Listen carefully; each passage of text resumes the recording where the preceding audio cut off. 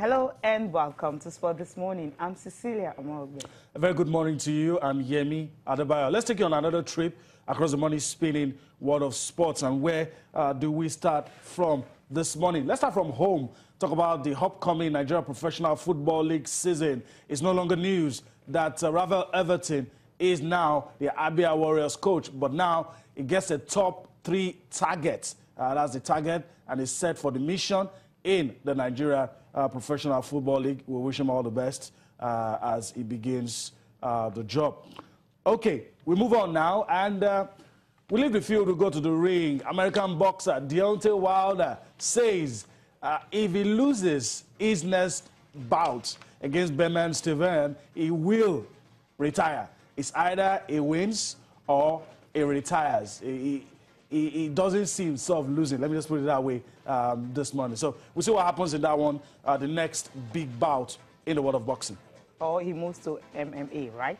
Okay, from boxing right now, move straight to the court. Talking about tennis, Karolina Pliskova, she's through to the semi-finals of the WTA World Tour Championships right there in Singapore. So for her, her last group game would just be more like a dead rubber. But then Venus Williams, she's still in there. And of course, you also have Gabi Muguruza. They're still trying to see if they can get on to the semi-finals. Both of them will be meeting in the last group game. That's where we get started with Pliskova. Muguruza, we didn't see that coming at all. Yeah. First, I must say, Venus was able to roll back the years. I'm impressed with that. But Pliskova, I'm impressed. Got the job done. I mean, she's not deciding on anybody. Yeah. She's got the job done, and she progresses to the next round, irrespective of what happens anywhere. And that's the best place to be.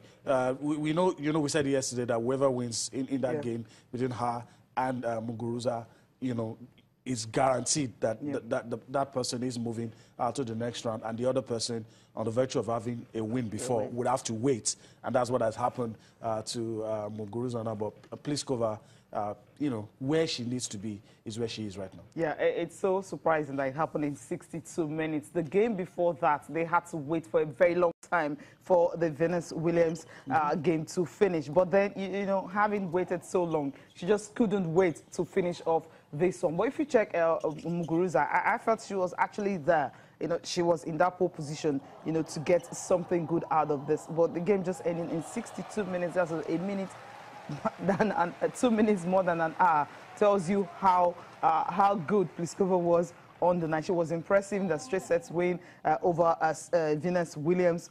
Then coming into this, I mean, she just had to, break twice, racing through the first set in 26 minutes. And Muguruza struggled on that. I mean, she struggled trailing 6-2 in head-to-head meetings ahead of the match. We understand that. But then I felt, okay, she was going to have some resistance, and Pliskova might just be the one who may not get something right out of it. But somehow, Pliskova, she was just too good on the night, and she just had to wrap it up in 62 minutes. Yeah, she got the job done. Fantastic win for Pliskova. A little mix-up on her own part right there. Game ended 6-2. 6-2. She got the job done there, and like Cecilia told you, in 62 minutes, and she has her feet firmly planted in the semi-finals. So we'll see where she goes from that. Now, first game, like you said, she defeated Venus. And that put her in a very comfortable position. So she finished top of the white group right now, the way it's looking. And of course, going to the next one, talking about Venus Williams, that's where you have that score that you saw earlier, the result of what you saw earlier, where Williams had to put on something really special, because when you have to be on court for almost 3 hours against another very, very strong players, Ostapenko, she lost to Gabi Muguruza, and she knew this one she had to fight to see if she can, get a point out of it. But somehow, Venus Williams on her day had to produce a kind of a vintage display. That's what you call it.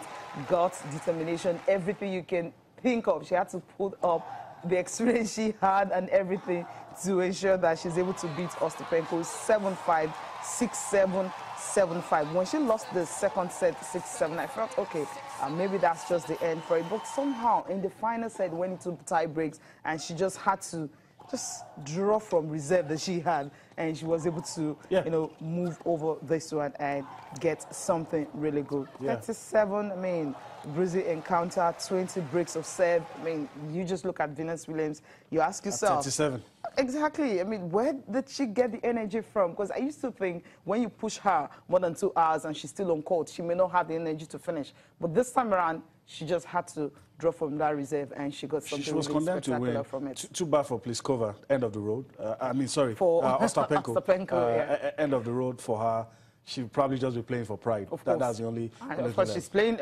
Happily, she's playing against Pliskova. So who has won? Who really has nothing to play for? But the other one that's going to be the decider, Muguruza and Venus, and that's going to be a very key. The winner will have to join Pliskova in the semis. In the semis, so we'll see. I mean, good place to be for Pliskova. She got the job done, and we'll see what happens in that one. Let's leave the ladies and talk about the guys for today.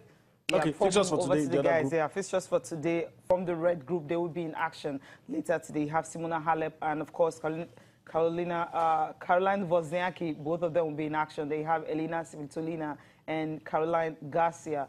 The Battle of Caroline, but then they're not playing. But you have Simona Halep and same situation Wozniacki. like yesterday. The guys who, the ladies who won, and the ones that lost. For the ones who won, a win today, semi-final. For the ones who've lost before, another loss today, bye-bye. So we'll see what happens. Simona Halep really looking good, I must say. But we'll see what happens. With a tough customer in Caroline Wozniacki, we'll see that one. And who wants more? I don't bank on any of the players because these are the players that have disappointed me over and over again. So anyone can just take it. Okay. So we'll see. We don't have to wait for too long. This evening, late in the evening, the matches will be concluded. Then you can know who's in the semi-final, who has to wait for one more game. Okay. All right. Let's. To the guys now. Can we go to the guys? Okay.